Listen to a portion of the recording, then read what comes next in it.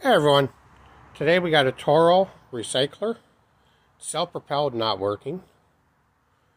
I've already checked it out yesterday, ordered the belt, got it. So today we're going to put a belt on this thing. So let's go get that done. To start the party off, there's two bolts right here, one there, one over here. They're 10 millimeter and they only go into plastic. So we're going to take these out. And as soon as you take them out, you see the looks of it, you can tell that that goes into plastic. So that one's out. And that one.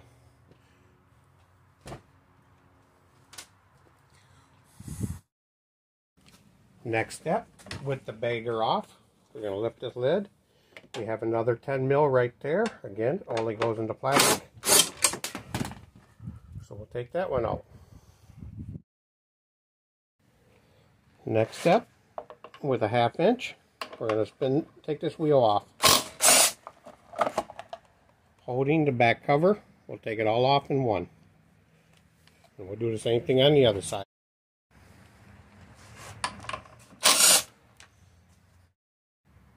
Next step is, on this side, with the wheel out of the way, there's two 10 millimeter bolts here.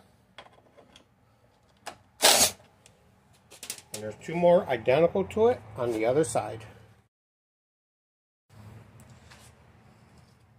So with all those bolts out, we have the plastic cover here, and then we got this one. So we can slide this one out of the way, and now this one will also come out. And now we can access the belt.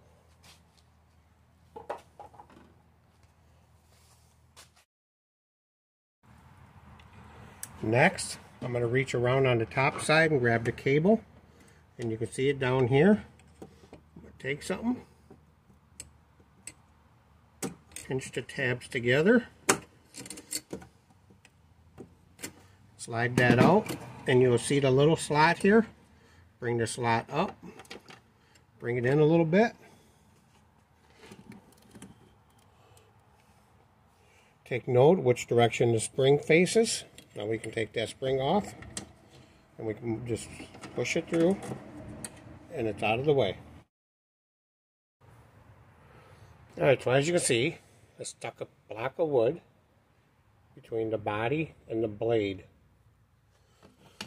with a 5/8. I'm going to break this loose so I can get the blade off.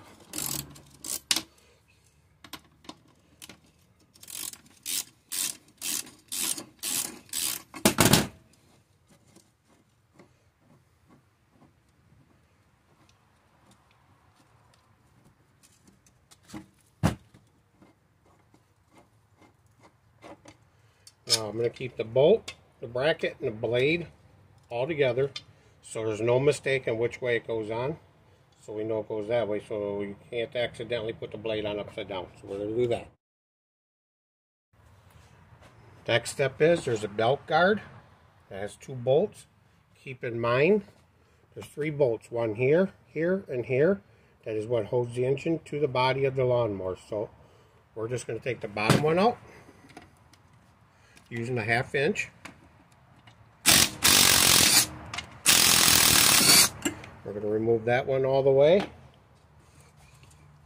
And the top one, we're just going to break it loose just a little bit. Just enough so we can move that out of the way. And tighten it back up just a little bit to keep the engine tight. So now with that out of the way, we can tilt this over a little bit and remove the belt. We can take the belt off of the engine. So now using a square tip, an S2, there's a bolt here, here, and another one down here. We're going to zip them out.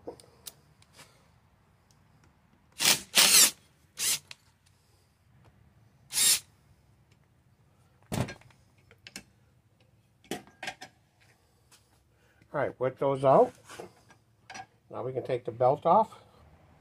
The number that I found on Toro's website was 115-4669.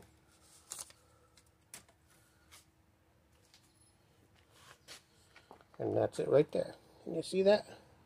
115-4669. So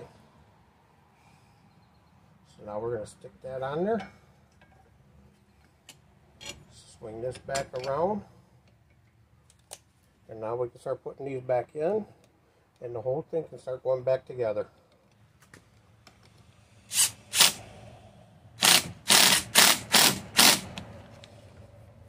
Alright, now that that's on there, and I should have pointed out, when you have this spun around, you want the belt to come out towards the back of the lawnmower. So when you spin this back around, it is facing the engine.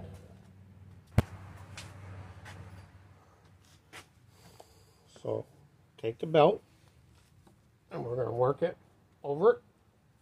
You might have to turn the engine by hand a little bit, and set the belt in place. Next up, we're going to put the belt guard back on. And that was a little looser than I expected. So, do that. Let's get this bolt in there.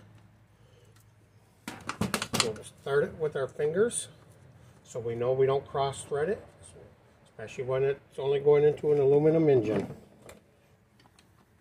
We can tighten. Now we can tighten out. Again, you're only going in aluminum, so don't kill it.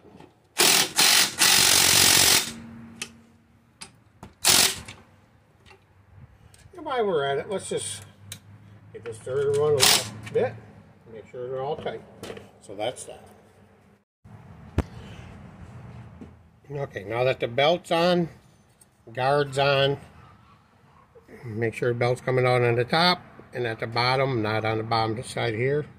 As you've probably seen earlier in the video, I had that wrong. Next, we can come back over here, hook the spring back up. Remember, the spring goes from the underside up. Reach around to the top side of the lawnmower. Grab the cable. And just give it a hard pull. And get it to go through. And bring it back in. Alright, so now we can put these covers back on underneath here. We got a hose here and here, two more at the bottom. You want to line them up with the hose here. This part goes into where your grass will shoot out to the baker.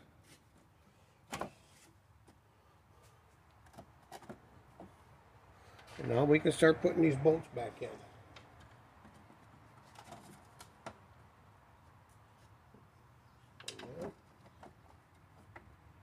There. And then we can shove this one in there before we get too far along, so it fits nice and snug, just like that. And remember, there's the one on the back side. We'll at least get that started with our fingers.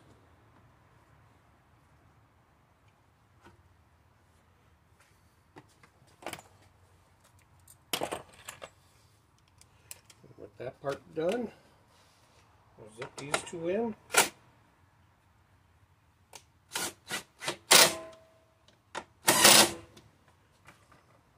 And the back one. I'll shove that one in tight.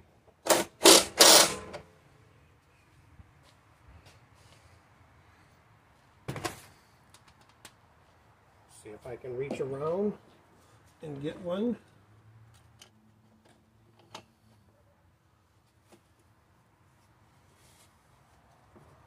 Alright, got to start it by hand just to hold it into place. Alright, so now we can take the blade, again, bolt, support, blade is all together, so there's no mistake of putting it on upside down. Run it in by hand.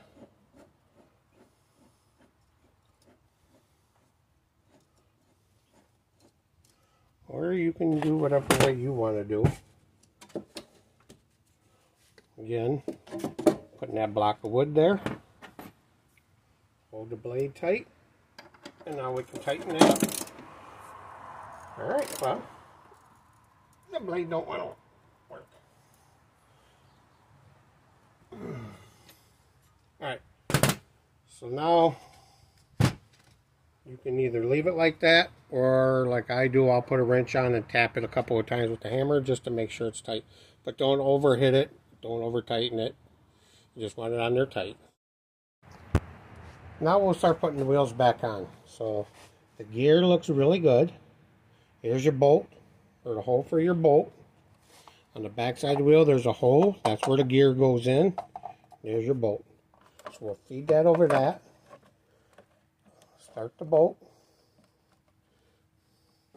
Get it going by hand. And now we'll go do the other side.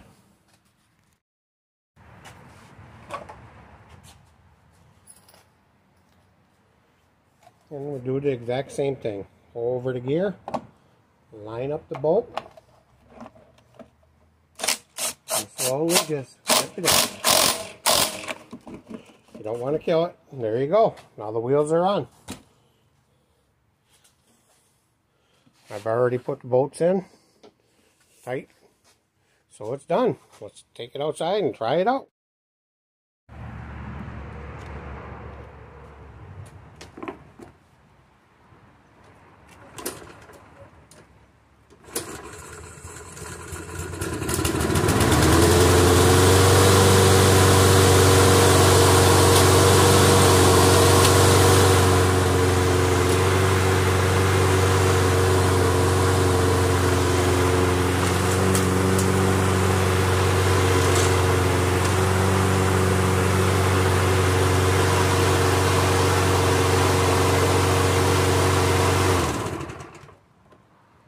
Thanks for watching.